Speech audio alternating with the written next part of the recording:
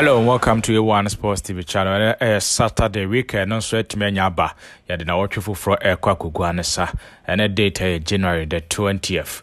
I got 2 days now. Black Stars of Ghana will be returning to action in the group stages of the 2023 Africa Cup of Nations tournament. And now Thursday, Ghana and Egypt crucial showdown. No, Ghana Ashimeru. Egypt and so Ashimeru Ewomo. Asamoah Gyan game and he was impressed particularly with one Black Stars player.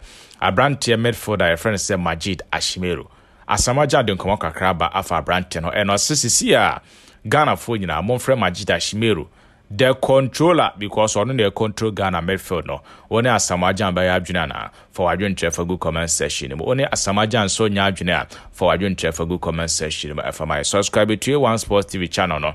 After subscribing, you best turn your notification button by clicking on the bell beneath the video. And update today, but AMSA Block Machinery and Block Manufacturing Company Limited. Almost you the den am I almost bomb the update ya diaba. All like video na you best say obesan share video na asama na bibia tima koyi ene ye mon rem na fe the details kakra on the story dey but yem fan tuja and fama na be shase e dey free enra Friday games course AFCON anymore 3 matches and a team toja games course no defending champion Senegal enra womo etimi Asia kind of game womo boy no womo ne Cameroon and the copem so net called by NSS Senegal chi Cameroon na bomb kamiensa womo team baako Sadio Mane ebo go de ma Senegal abro mochi Cameroon fo atwa ma kamiensa emo matimi atimo baako e horom na a group C encounter etimi akoso in a second group C game no Guinea Eshe baako abra Gambia for extra government mante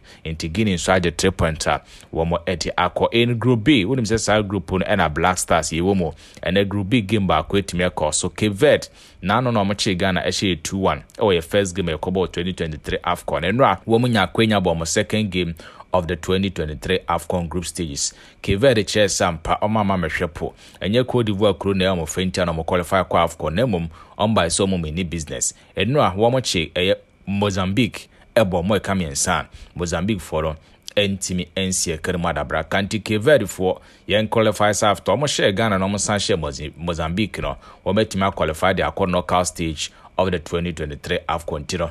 Cape Verde, congratulations to them. Hopefully Black Stars ebetimi ajoin yomo. The tiane said no Cape Verde omaya odi Mozambique omoche 3-0 no. Mozambique kuruya na Black Stars of Ghana. Ye no mo kwa kopem so edamantia epay. Na game no ebe de ne papa na Asamoah Gyan looking forward to the game. Was game a must win for the Black Stars of Ghana and ampa a must win because Ghana team win this game now. Yes, we bet many qualification at the knockout stage of the 2023 AFCON. Now ahead of the game Ghana and Mozambique they kwako peso. Asamoah Gyan se tournament kosoro. Uyi Mohamed Kudus every hodoma. Abrante Bako no so ada no hwedi as a very important player for the Black Stars no. Majeed Ashimeru. Abrante ya midfielder ultimu sampa obonoma 8 na ball oboma Black Stars and washi papa in our game against Cape Verde you lose 2-1 Abrante share beautiful goal.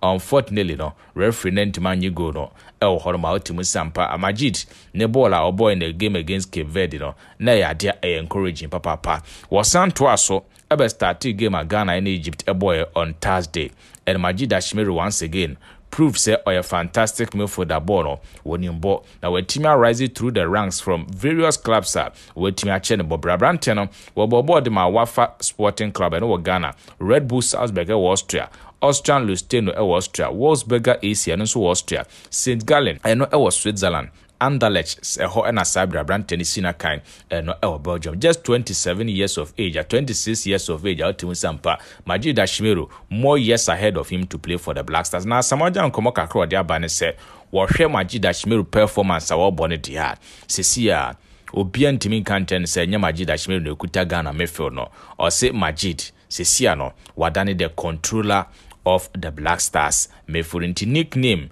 new crowd Asamoah Gyan etima launch here dem Majeed Ashimeru no or say I will give him a nickname today, call him controller into ultimo sampa Gyan Asamoah Gyan, the Ghana legend, was a Abrante Majeed Ashimeru, Nenyaja Abrante and the performance of Papa Power AFCON, yeah. War bomb Pies Abrante no, Obetimi Lady Ghana, my team reached the knockout stage of the 2023 AFCON.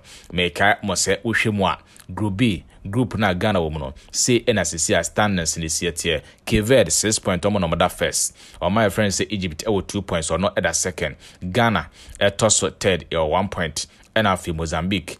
Tosso last omo na weeks here almost 1 point goal difference na Ghana ye dey beat you ma otimu sampa game ebe tosso a Ghana ehia se win no Ghana versus Mozambique sa match no Monday ebe January the 22nd and sa game na betimi akoso game ne be koso State Olympic Alassane Ouattara eno so Abidjan horma otimu sampa 8 pm anwumre nti Monday yankwa adwuma kwasiada kana se okwa asora wabompai ediama blasters for no because Monday ye free adwuma ba ye betima ba bepamutuo fufuo bi adi ye diwia Blasters of Ghana ibusu na ebusuafo nyina no ye alternative wetima ahwe game na support blasters no ama matimi di nkurimdie no etimi aba forward ntre efabra will score prediction it is saying Ghana versus Mozambique. Let us hear from you already no A1 Sports TV ahwefo ni bi na ede omo comments and omo score prediction no etimi di abadada yenkin kan kakran fama Scorpion kenosi Ghana 3 Mozambique 1